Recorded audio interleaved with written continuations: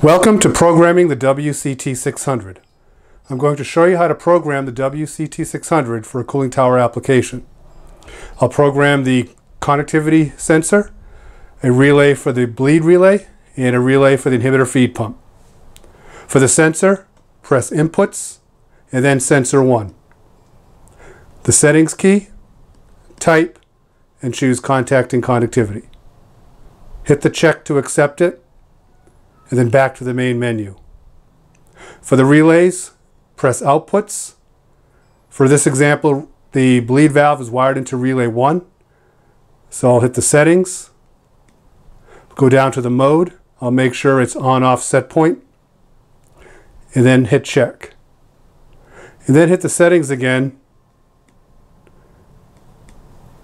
just to make sure the input is the conductivity sensor you program for sensor input number 1. Go back to the main menu, Outputs, and now the inhibitor feed pump relay.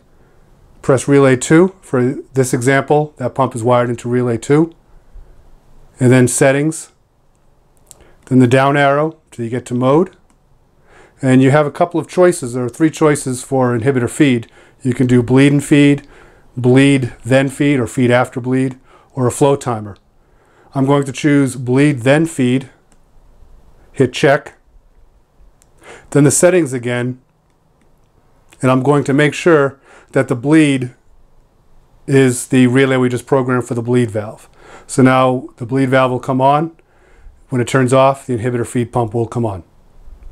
Go back to the main menu, and after you make any changes in the modes for any relays, double check and make sure they're on auto and not off. So press the HOA.